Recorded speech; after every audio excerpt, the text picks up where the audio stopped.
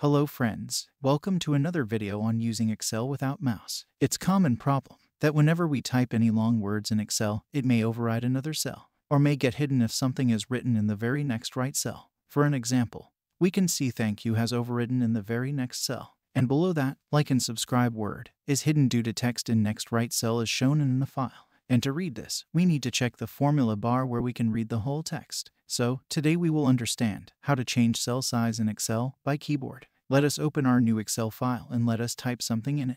For an example, let me type Excel without mouse. Now you can see the text length is much more than the cell size. So, to adjust this issue, let us use keyboard shortcut. Firstly, place the cursor on the cell which needs to be modified, and then simply press Alt-O-C-A and enter. You can see the cell size has changed according to the requirements of text in that particular cell. Now let us try to fit data of the whole column. For this we need one Excel. So let us open one sample file, and you can see the cell size is small, hence we are unable to see the whole text. So to adjust this, let us simply press Ctrl plus space bar, and this will select whole column.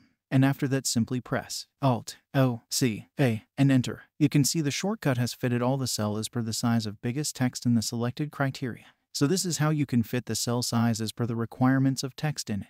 And this is how we can use keyboards to change the cell size and fit the cell. Hope this was useful. Thanks for watching. We will see you in next video. Till then, keep smiling and stay positive.